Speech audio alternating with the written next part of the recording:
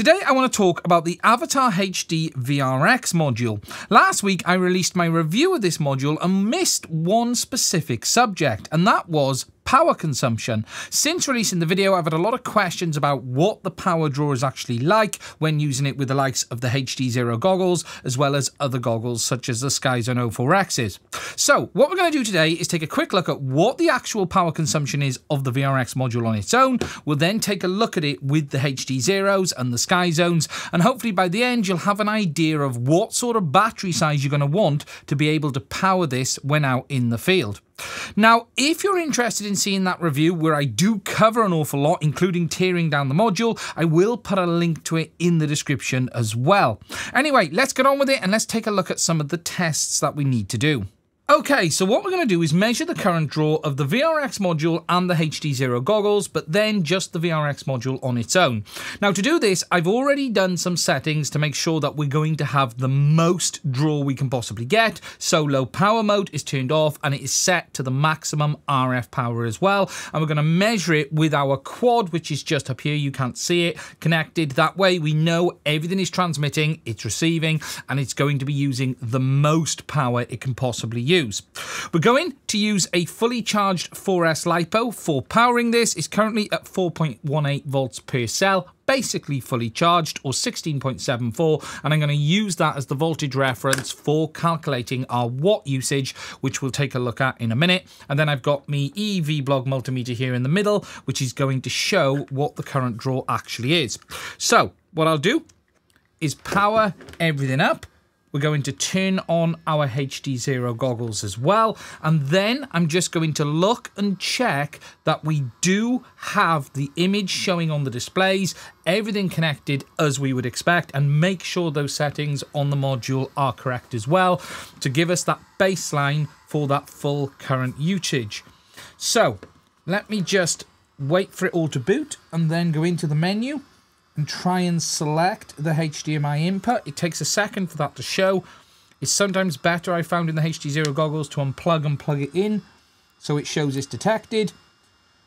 There we go. The image has now come up on the screen, and I'm just now going to go into the menu and make sure that we have the settings correct. So we're on full RF power and standby mode is off.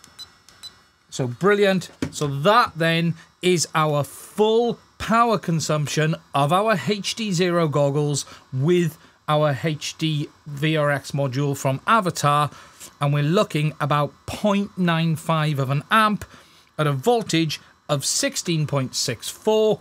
And if we do the math on that, so if we just go back, so 16.64, and we're going to say 0.96, and that is going to give us a total power consumption of about 16 watts at this moment in time. So that is 16 watts with the HDZero Goggles and the VRX module, or basically just about 1 amp. If we now turn off the HDZero Goggles, so we're just going to shut them down, that will give us the power consumption of the VRX module on its own. So again, we can then look at the rating, so 16.64 or 63, and we're now drawing about 460 milliamp. If we say 470 as a good baseline, that way that'll give us the best possible idea.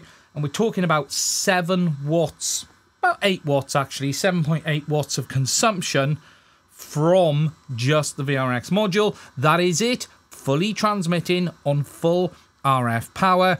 So with a combination, you're going to be looking about 1 amp of power draw on this setup. Now, just to demo this on the SkyZone 04Xs, you can see that there's a much lower power draw on the 04Xs than there is the likes of the HDZero, and they're drawing about 700 milliamp, or that's coming out at about 12 watts, 11.5, 12 watts of power on this setup, compared to about 15 watts on HDZero.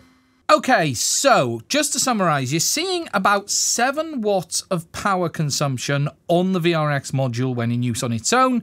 You're talking about 16 watts with the HDZero goggles, and that then drops down to around 12 watts with the SkyZone 04Xs. Just to give you an idea battery consumption wise, depending on the voltage. So on a 3S battery on the HDZero goggles, you're talking about 1.3 amp. On 4S, we're talking about 1 amp. 0.96, but 1 amp is probably a safe place to be. And then on 5S, you're talking about 800 milliamp hour. So you're obviously going to need to size your battery based on those numbers. You're going to need a 3 or a 4 amp pack minimum, really, to have a good amount of flight time on this setup, especially with the HDZero goggles out in the field. But if you base it on 7 watts on the VRX module or 16 watts with the HDZero goggles, that'll give you a good idea no matter what voltage you go with, and you can simply do the calculations then yourself. Now, as I mentioned, there is a link in the description to my review if you're interested in checking it out, where I do cover a lot. I just missed that, unfortunately, as part of it. If you have found this video interesting, please do consider supporting the channel via the links to my Patreon. It's only through the support of my patrons I'm able to keep making content like this on the channel, and if you'd like to support us to keep making content like this in the future, please do consider checking it out. I want to say a massive thank you to all of my patrons. I would not be able to do this without the support you have given, so again, a massive thank you from me. Anyway, that's it on this one. If you have any questions, please do put them in the comment section and I will try and answer them. Stay safe, and I will speak to you soon.